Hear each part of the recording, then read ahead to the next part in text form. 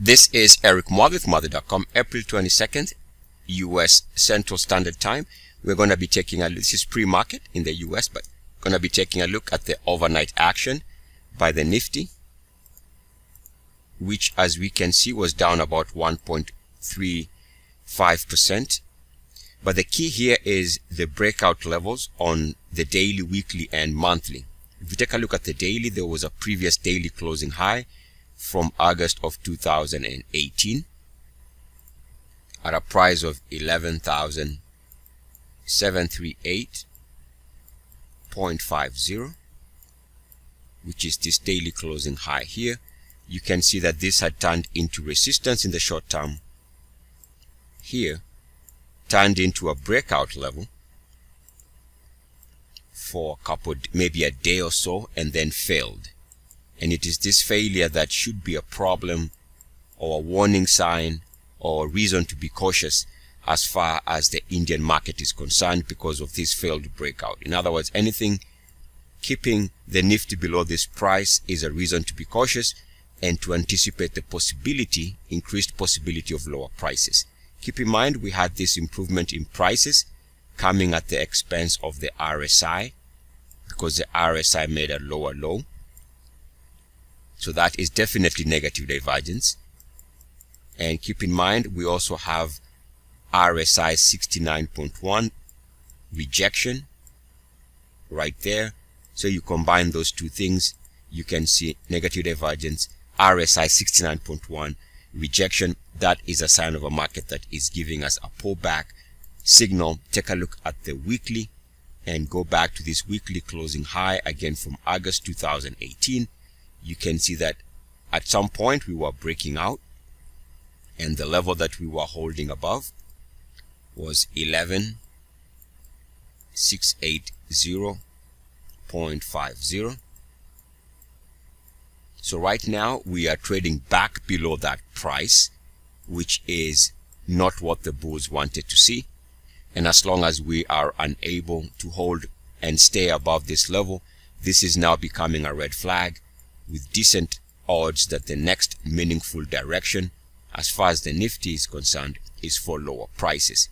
Keep in mind, on the weekly we also have RSI 69.1 uniform activity rejection, and again that's also another reason to be cautious because of this rejection around the RSI 69.1.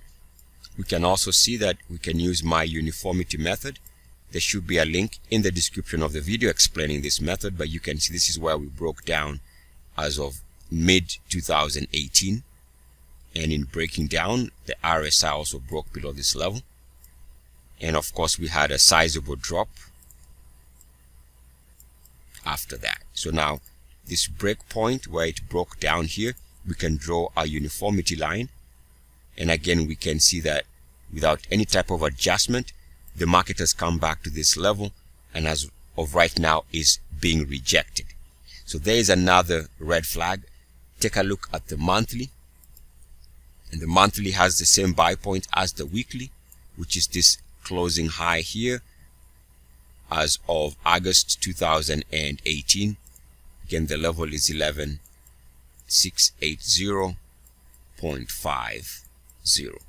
Going back to this monthly closing high early in the month of April, which is right now, we were above this level. Now we are back below it.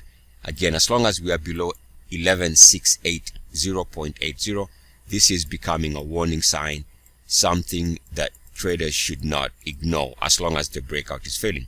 It's another way of saying if this market is to go higher, then the bulls demand that the prices move above the prior 2018 monthly closing high. One more observation, we can see that if we take this break here, 2018, off the highs there, draw a line, you can see this is potentially becoming a resistance area. And if we back test the same line, something like that, we can see it gives us major sell signals since 1990. You can see resistance here and a break below that line off the highs of 94, broke down here off the highs of 2000, broke here off the highs of late 2007, broke here off the highs of 2011, late 2010. So it's a serious level to watch, because this is where market has been finding a major break zone and going into a bear market. Eric Muathe, Muathe.com. As always, good luck, peace, and blessings. EACS.